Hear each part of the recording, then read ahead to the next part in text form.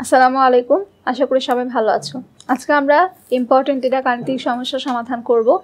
তো প্রথম সমস্যায় আমাদের এখানে বলা আছে 27 ডিগ্রি সেলসিয়াস তাপমাত্রা এবং 750 মিলিমিটার মার্কারি চাপে 2.24 লিটার অ্যামোনিয়া গ্যাস উৎপন্ন করার জন্য কত গ্রাম নিশাদলকে চুনের পানির সাথে বিক্রিয়া ঘটাতে হবে। দ্বিতীয় সমস্যায় বলা আছে 22 গ্রাম ফেরাস সালফেট এবং সালফাইড এবং অতিরিক্ত পরিমাণ লঘু সালফিউরিক অ্যাসিডের বিক্রিয়ায় উৎপন্ন হাইড্রোজেন সালফাইড গ্যাসকে বাতাসে পোড়ালে যে পরিমাণ সালফার ডাইঅক্সাইড উৎপন্ন হয় তার আয়তন 25 ডিগ্রি সেলসিয়াস তাপমাত্রা এবং 750 মিলিমিটার মার্কারি চাপে কত হবে। তো প্রথম যে সমস্যা সেটা সলভ করার জন্য আমাদের প্রথম ধাপ হচ্ছে বিক্রিয়াটা সঠিকভাবে লেখা। তো এখানে অ্যামোনিয়াম ক্লোরাইড বা নিশাদলের সাথে চুন অর্থাৎ ক্যালসিয়াম অক্সাইড বিক্রিয়া করছে। তাহলে অ্যামোনিয়াম ক্লোরাইড এর সাথে ক্যালসিয়াম অক্সাইডের বিক্রিয়ায় তৈরি হয় ক্যালসিয়াম ক্লোরাইড লবণ, তার সাথে অ্যামোনিয়া গ্যাস এবং পানি। তো আমরা খেয়াল করলে দেখতে পাবো যে বিক্রিয়াটা কিন্তু সমতাকৃত নয়, কারণ এখানে ক্লোরিনের সংখ্যা আছে একটি, বিক্রিয়কে উৎপাদে ক্লোরিনের সংখ্যা দুইটি। এই কারণে আমাদের প্রথম কাজ হচ্ছে বিক্রিয়াটা সমতা করা। তো সমতা করার জন্য এখানে ক্লোরিনের সংখ্যা দুইটি ক্লোরিন মিলানোর জন্য আমরা এখানে 2 দিয়ে গুণ করলাম। 2 দিয়ে গুণ করা নাইট্রোজেন হয়ে গেল 2 পরমাণু। এই নাইট্রোজেন সংখ্যা আবার মিলানোর জন্য আমরা এখানে অ্যামোনিয়া অণুকে 2 দিয়ে গুণ করছি। তো এখন আমরা খেয়াল করলে দেখতে পাবো যে সবগুলো পরমাণু কিন্তু সমতাকৃত হয়ে গেছে, অর্থাৎ নাইট্রোজেন আছে 2টি, এখানেও 2টি, হাইড্রোজেন আছে টোটাল 8টি, আর এখানে হাইড্রোজেন 2 পরমাণু, অ্যামোনিয়াতে 6টি এবং পানি অণুতে 2টি, টোটাল 8টি। তারপরে ক্যালসিয়াম এখানে একটি, এখানেও একটি, অক্সিজেন এখানে একটি, এখানেও একটি। এখন এখানে আমরা দেখতে পাচ্ছি 2 মোল অ্যামোনিয়াম ক্লোরাইড বা নিশাদল থেকে অ্যামোনিয়া গ্যাস তৈরি হয় 2 মোল। তো এখানে মূলত আমাদের অ্যামোনিয়াম ক্লোরাইড এবং অ্যামোনিয়া গ্যাসের পরিমাণটাই আমাদের মুখ্য উদ্দেশ্য, কারণ হচ্ছে এদের পরিমাণ দিয়ে আমাদের অঙ্কটা সলভ করতে হবে। তো 2 মোল অ্যামোনিয়াম ক্লোরাইডের আণবিক ভর কত হয় সেটা আমরা এখন নির্ণয় করব।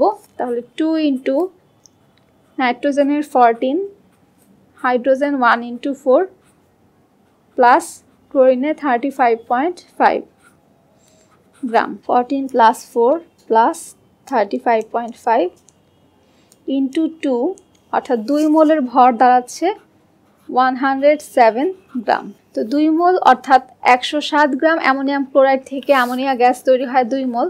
আমরা জানি যে কোনো গ্যাসের মোলার আয়তন এসটিপিতে 22.4 লিটার। এই কারণে এখানে অ্যামোনিয়া গ্যাসের আয়তন হবে টোটাল 2 ইন্টু 22.4 লিটার। 1 মোলের আয়তন 22.4 লিটার হলে 2 মোলের আয়তন দ্বিগুণ, অর্থাৎ 44.8 লিটার। তো এখন এখানে আমাদের মূল কাজ হচ্ছে এই অ্যামোনিয়ার পরিমাণ দিয়ে অ্যামোনিয়াম ক্লোরাইডের পরিমাণটা হিসাব করা। কিন্তু কোয়েশ্চেনে আমাদের অ্যামোনিয়া গ্যাসের যে পরিমাণটা দেয়া আছে সেটা কিন্তু এসটিপিতে না, সেখানে টেম্পারেচার হচ্ছে 27 ডিগ্রি সেলসিয়াস এবং প্রেশার হচ্ছে 750 মিলিমিটার মার্কারি। তো এই কারণে এই টেম্পারেচার এবং প্রেশারের যে আয়তনের মানটা সেটাকে আমাদের প্রথমে এসটিপির মানে কনভার্ট করতে হবে, এরপরে সেই পরিমাণ দিয়ে আমরা অ্যামোনিয়াম ক্লোরাইডের পরিমাণটা হিসাব করব। তো এই কারণে এখান থেকে আমরা এখানে প্রাথমিক তাপমাত্রা বা T1 is equal to 27 degree Celsius, এটা কেলভিন স্কেলে হবে 300 kelvin. P1 is equal to 750 millimetre mercury, R V1 equal to 2.24 litre. T2 হচ্ছে এসটিপির তাপমাত্রা 273 কেলভিন। P2 এসটিপির চাপ 760 millimetre mercury. V2 equal to what? V2 এর মান আমরা নির্ণয় করব। তা আমরা জানি সূত্র হচ্ছে P1 V1 by T1 equal to P2 V2 by T2। তাহলে V2 এর মানে আমরা নির্ণয় করব V2 equal to P1 V1 by T1 into T2 by P2। তো এখানে P1 এর মান 750, V1 এর মান 2.24, T2 এর মান 273 ডিভাইডেড বাই T1 এর মান 300, P2 এর মান 760। 750 into 2.24 into 273 divided by 300 divided by 760, তাহলে V2 মান আসছে 2.01 লিটার। তো V2 এর এই যে মানটা আসছে এটাই হচ্ছে এসটিপিতে অ্যামোনিয়া গ্যাসের আয়তন। তো এসটিপিতে 2.24 লিটার অ্যামোনিয়া গ্যাসের আয়তন দাঁড়ায় 2.01 লিটারে। এখন এই মান দিয়ে আমরা হচ্ছে পরবর্তী ধাপে অ্যামোনিয়াম ক্লোরাইডের পরিমাণ হিসাব করব। তাহলে এখান থেকে আমরা দেখতে পাচ্ছি যে 44.8 লিটার অ্যামোনিয়া তৈরি হয় 107 গ্রাম অ্যামোনিয়াম ক্লোরাইড থেকে।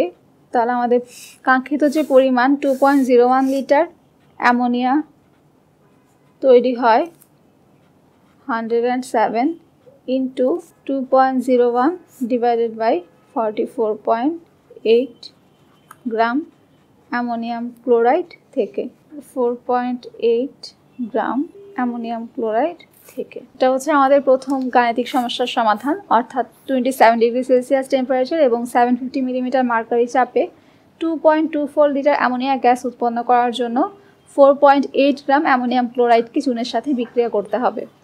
তো এখন আমরা দ্বিতীয় যে সমস্যাটা আছে সেটা সলভ করব।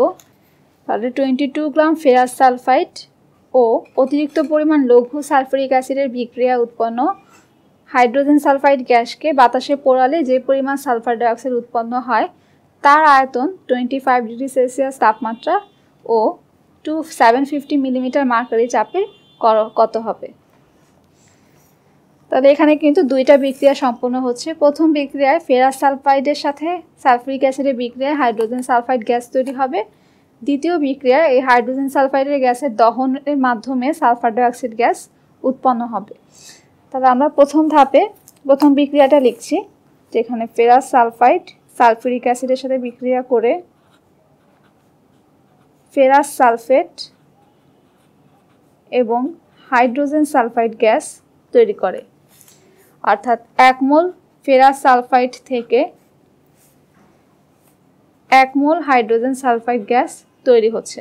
তো এখানে আমাদের ফেরাস সালফাইডের পরিমাণটা এবং হাইড্রোজেন সালফাইডের পরিমাণটাই সবচেয়ে ইম্পর্টেন্ট, কারণ এই দুইটার পরিমাণ দিয়ে আমরা এখানে প্রথম ধাপ সম্পন্ন করব। তো 1 মোল ফেরাস সালফাইডের আণবিক ভর হচ্ছে, আয়রনের হচ্ছে 55.85 প্লাস সালফারের হচ্ছে 32 গ্রাম ইজ ইকুয়াল টু 87.85 গ্রাম। তাহলে 87.85 গ্রাম ফেরাস সালফাইড থেকে হাইড্রোজেন সালফাইড তৈরি হয় কতটুকু?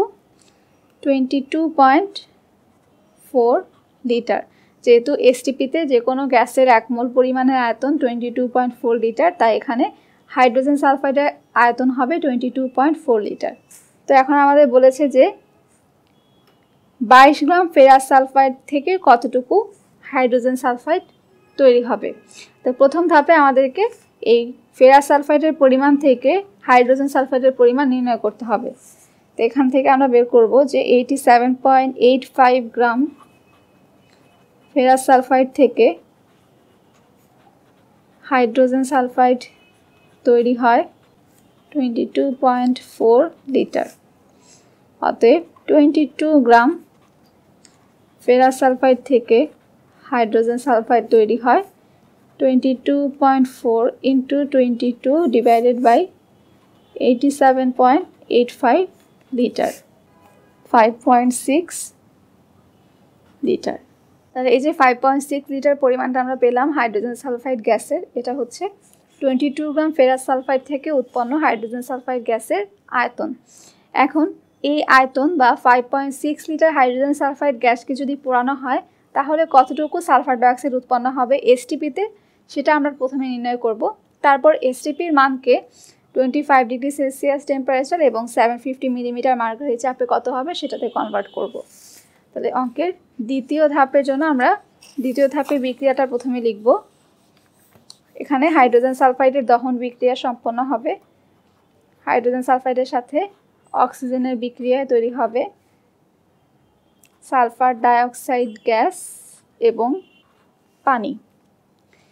তো এখানে আমরা মোল সংখ্যা মিলানোর জন্য অক্সিজেনের পরিমাণ এখানে আছে 3 পরমাণু, উৎপাদে বিক্রিয়কে 2 পরমাণু। এ কারণে আমরা 3/2 দিয়ে গুণ করলাম, তাহলে আমাদের কিন্তু মোল সংখ্যা মিলে গেল। তো এখন এখান থেকে আমরা দেখতে পাচ্ছি যে 1 মোল হাইড্রোজেন সালফাইড থেকে 1 মোল সালফার ডাইঅক্সাইড তৈরি হয়। তাহলে যতটুকু হাইড্রোজেন সালফাইড বিক্রিয়া পরিবেশে থাকবে ঠিক ততটুকুই কিন্তু সালফার ডাইঅক্সাইড তৈরি হবে।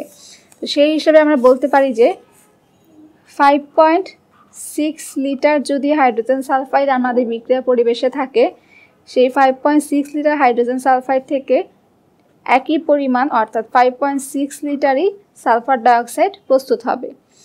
আমরা জানি 1 মোল যে কোনো গ্যাসের আয়তন 22.4 লিটার, এটা এসটিপিতে। তো ওই হিসাবে আমরা ক্যালকুলেশন করলেও কিন্তু এই একই মানই পাবো, অর্থাৎ 5.6 লিটার হাইড্রোজেন সালফাইড থেকে 5.6 লিটার সালফার ডাইঅক্সাইডই তৈরি হবে। তো এখন এই 5.6 litre sulphur ডাইঅক্সাইডের আয়তনটাকে 25 degree Celsius temperature এবং 750 মিলিমিটার মার্কারিতে কত আয়তন হয় সেই আয়তনে কনভার্ট করব আমরা। তো প্রাথমিক তাপমাত্রা এসটিপিতে T1 equal to 273 kelvin, P1 equal to 1 atm, V1 equal to 5.6 litre, T2 equal to 25 degree Celsius, যেটা কেলভিন স্কেলে কনভার্ট করলে 298 কেলভিন, এটার সাথে 273 প্লাস করলে এই মান আসবে। এরপরে P2, তো P2 ইকুয়াল টু এখানে আমাদের মান দেওয়া আছে 750 মিলিমিটার মার্কারি, এবং যেহেতু এখানে মিলিমিটার মার্কারি এককে P2 মানটা দেওয়া আছে তাই 1 atm এই মানটা ব্যবহার না করে আমরা 760 মিলিমিটার মার্কারি এই মানটা ব্যবহার করব, কারণ দুইটা একক সবসময় একই থাকতে হবে। তো V2 ইকুয়াল টু হোয়াট? তো আমরা জানি সূত্র হচ্ছে P1 V1 by T1 equal to P2 V2 by T2। তো এখান থেকে V2 ইকুয়াল টু হবে P1 V1 by T1 into T2 by P2। P1 এর মান হচ্ছে 760 মিলিমিটার মার্কারি, V1 এর মান 5.6, T2 এর মান 298, T1 এর মান 273, P2 এর মান 750। 760 into 5.6 into 298 divided by 273 divided by 750।